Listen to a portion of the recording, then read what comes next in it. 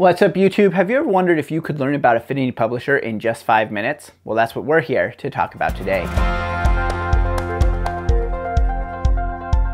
Welcome back, my name is Ben Nielsen, and in this video I'm going to be giving you an introduction to one of my all-time favorite apps, Affinity Publisher, in just 5 minutes. Now obviously, it's impossible to cover a program this expansive in just 5 minutes and teach you everything about it. So if after this video you really want to learn more and take it to the next level, I suggest you check out my courses in the description below. If you choose to take a course on Gumroad, you can use the code YT15 to get it for just $15. Now let's start out talking about what Affinity Publisher is, because that's really important to understand and it's where a lot of people get confused. Affinity Publisher is an application that is aimed at document design and layout. This category of apps is often called a desktop publishing app, although that's a bit of a misnomer at this point because Affinity Publisher is available on the iPad, so you don't just have to do it on a computer that can run desktop applications. So this is a good time to talk about where it is available. Affinity Publisher is available on Windows, Mac, and iPad for a one-time purchase. On Windows and Mac, that purchase is going to cost you $69.99, and on the iPad, it's going to cost you $18.49. So what would you use Affinity Publisher to make then?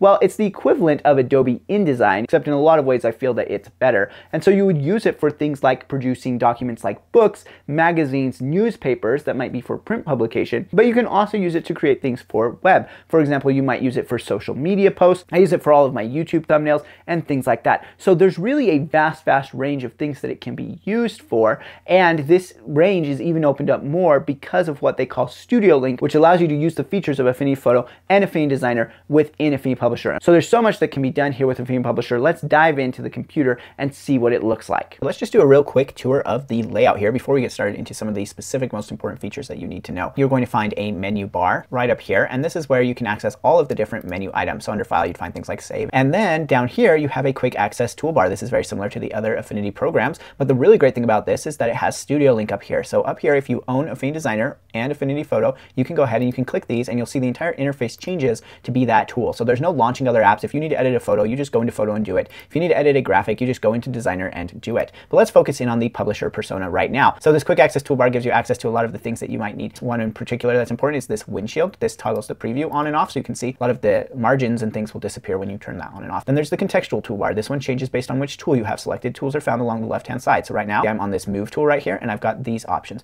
If I change to my type tool, you can see I'm going to get some text options here. Okay, let's go back to the move tool. Here, there are some panels. Now this is different than a lot of the other programs, but there's these panels on the left that deal with pages, assets, and the stock library. So there's just a lot going on in Publisher. So they do have panels on the left and then studios on the right over here. So you can see you've got your color, swatches, stroke, and there's a lot of different studios. There's going to be layers right here. And one that we're going to need in a little bit is text styles. So we've got all of those over there. If you ever need to find one of these, you'll go up to the window menu, and then all of these here are the different studios. So you can open up different ones that you might need. Okay, that's basically the interface. So let's jump in and learn about how we would make the document. Over here we have our Pages panel, and within the Pages panel, you're going to see all the pages that you have. So right now I have a document with facing pages. So if I click down here, you'll see this spread. So 2 and 3 here. One really important thing to know about working with documents in a program like Affinity Publisher is master pages. Master pages can be applied to a page to give it elements like page numbers. So let's go to a master. We'll grab our little artistic text tool right here, and just at the bottom of the page we're going to make a text box. Let's go back up to text, insert, fields, page number.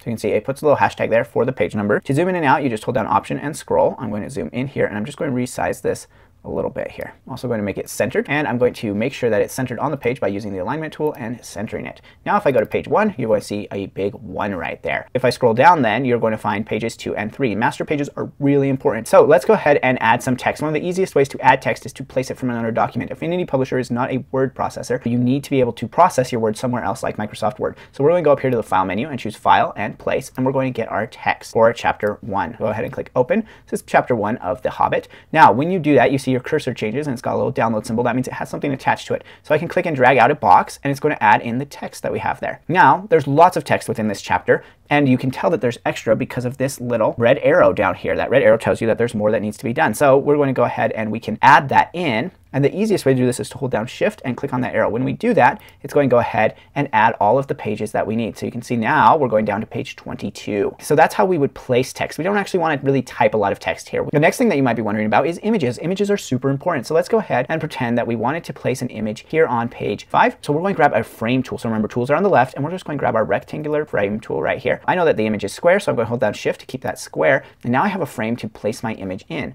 Let's go ahead and go to File, and place. And we're just going to grab this image and go ahead and place that there. We need the text to wrap around it. It's going underneath our picture. So if we grab our picture and move it, we can see there's text underneath. The wrapping is right up here at the top. We're going to click on this, show text wrap settings, and we're going to say that we want the text to jump. Okay, so the next thing that you must know about images is that they have that frame that we added and the image itself. And if you want to move the image, you can grab that arrow there and you can move the image within the frame. So let's say that this frame was actually a rectangle like this. We could then move our image around to show the part of it that we wanted. Okay, the next thing that you absolutely must understand within Affinity Publisher is styles. So let's go in here and let's move this down to another line. And style tells you how text should look. You can see there's a bunch of different styles here. So if I'm in chapter 1 and I change its style to be strong emphasis, that's going to change how the text looks. Let me go ahead and hit Command Z to undo that. So if I wanted to turn this into a style, I would come over to my Styles Studio and I'm going to click plus paragraph style. And I'll call this chapter style. Then I'm going to click OK. Now I have a new style, which is chapter style. And if I wanted to change any text to that, I could just go to that text and I could choose chapter style. And it's going to change that text. So that's really, really useful. If you wanted to modify that style, you'd come over here to the menu and you would choose Edit Chapter Style, which is not what it should say. Let's change it to say chapter. And let's say that we really wanted to change that font to something else. We wanted all of those to be in the Quicksand font. And if I change this one to chapter style, it's going to change it to Quicksand. Okay, so what we've gone over right now are the absolute most important things. We've learned how to place text and images. We've learned what master pages are, and we've learned how to do styles. Those things are absolutely critical to understanding Affinity Publisher. Okay, I hope you've really enjoyed learning a little bit more about Affinity Publisher here in just 5 minutes. Now, if you enjoyed this and you want to take it to the next level, I really do recommend that you check out my courses for Affinity Publisher, which are linked in the description below. I've got courses to introduce you to it and also courses on more advanced topics like using Studio Link to use all the programs together. Again, if you take one of the courses that's on Gumroad, you can use the code YT15 to get it for just $15. Okay, we'll chat in the comments and I will see you in the next video.